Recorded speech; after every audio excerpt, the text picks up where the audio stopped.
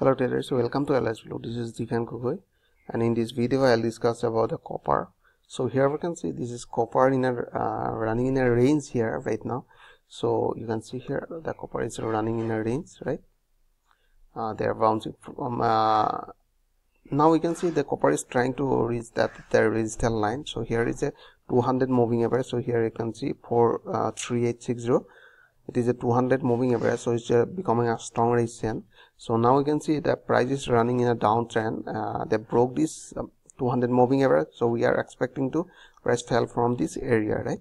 So if you want to enter here for sell direction, you just keep yourself just above this level, so your next target will be in lower band, right?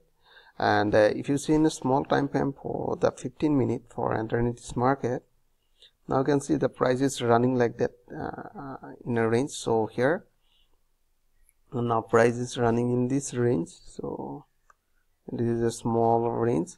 So who people are waiting to enter in this market, so they must wait to break this range. If they break this range and price is sustained below that one, you just go for sell, and target will be just above this resistance line.